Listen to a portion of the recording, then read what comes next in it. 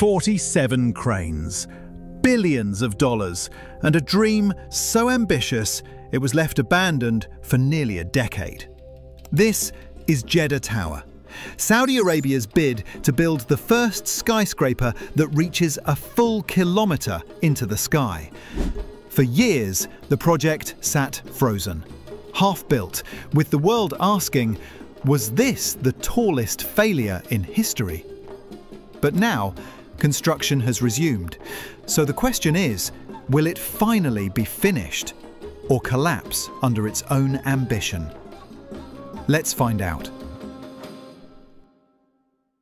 The tower that almost disappeared. When it was announced in 2013, Jeddah Tower was designed to rise to 1,000 meters, 3,281 feet.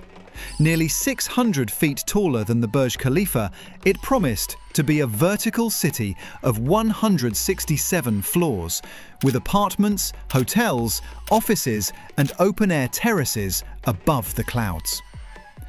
The plan was to crown Jeddah with a symbol of modernity, a beacon on the Red Sea, and a statement to the world that Saudi Arabia was ready to step onto the global stage in a new way. For the kingdom, this tower wasn't simply a record breaker. It was a message, an icon, meant to redefine how people think about life in the desert. Construction began with speed and confidence. Foundations were poured, concrete cores rose, and floor after floor climbed skyward. By 2017, the tower had already reached 250 meters, taller than most skyscrapers in the world. Then, everything came to a halt. A tangle of problems, funding shortfalls, corruption investigations, shifting oil prices, stopped progress cold. For years, the half-complete structure stood in silence. The desert winds whipped around an unfinished core of concrete, and cranes froze in place like skeletal reminders of what could have been. Locals grew used to the sight. Tourists looked up and asked, what happened to that building? And for a time, it seemed Jeddah Tower would remain an empty shell, a monument to lost ambition. The restart. But recently, something changed.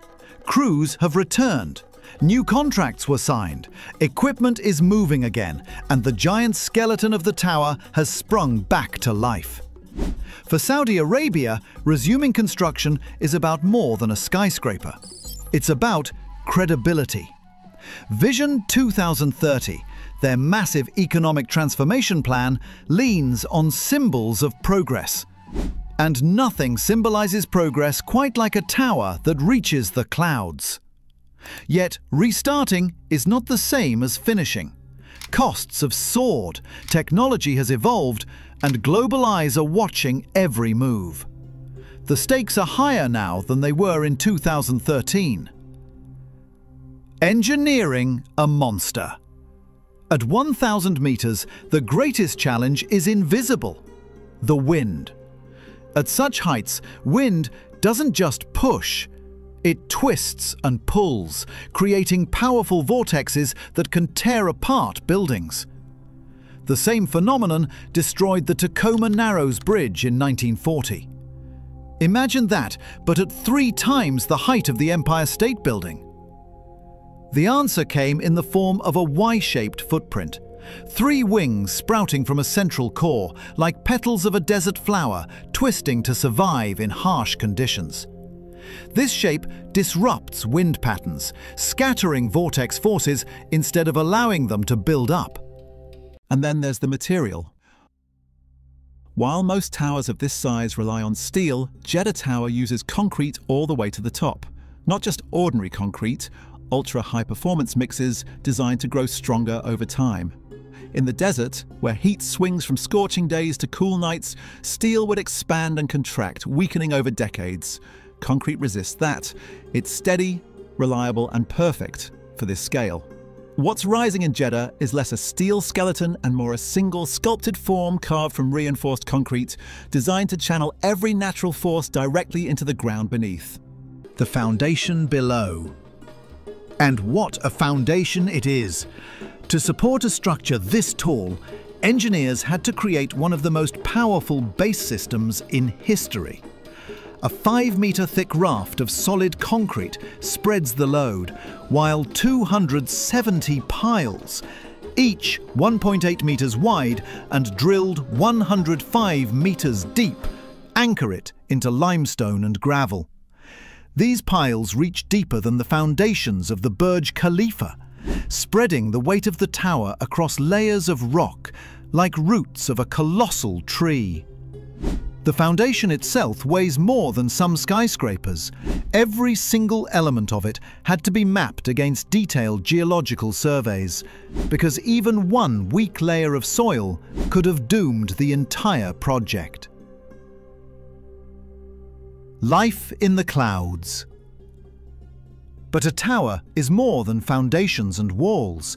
It's about the people who will live and work inside.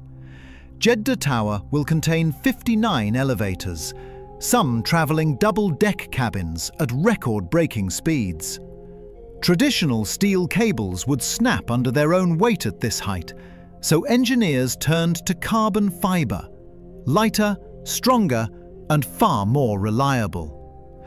At full speed, passengers will soar upward at 10 meters per second, 22 miles per hour, rocketing toward the clouds. Imagine pressing a button in the lobby and arriving at an observation deck halfway to the stratosphere in less than a minute.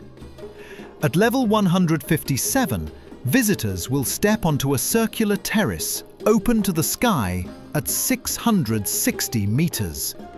Here, the wind can reach 200 kilometers per hour. Yet thick laminated glass and a floor designed to flex slightly with gusts will keep visitors safe. Standing there, you'll be higher than most clouds, looking down on the Red Sea from a platform unmatched anywhere on Earth. A vertical city in the desert. Jeddah Tower is planned as an entire city stacked into the air. Apartments, luxury hotels, offices, gyms, restaurants, and even sky lobbies will create a vertical neighborhood in the sky. The design doesn't just fight the desert environment, it works with it. Notched sides of the tower cast shifting shadows, reducing heat by up to 30%. Low emissivity glass blocks infrared radiation while keeping panoramic views clear. Its architecture built not to resist the desert, but to harmonize with it. If finished, Jeddah Tower will house thousands of people in a single footprint, using less ground space than traditional urban sprawl. The big question. The return of construction has reignited hope. It has created jobs, restored excitement, and reminded the world why this project mattered in the first place. But the challenges remain. Costs have already soared into the billions. Every delay adds new risks, and every meter higher increases the engineering complexity. If completed, Jeddah Tower won't only be the tallest building on Earth, it will stand as proof that human determination can overcome the harshest environments, that we can literally build cities in the clouds.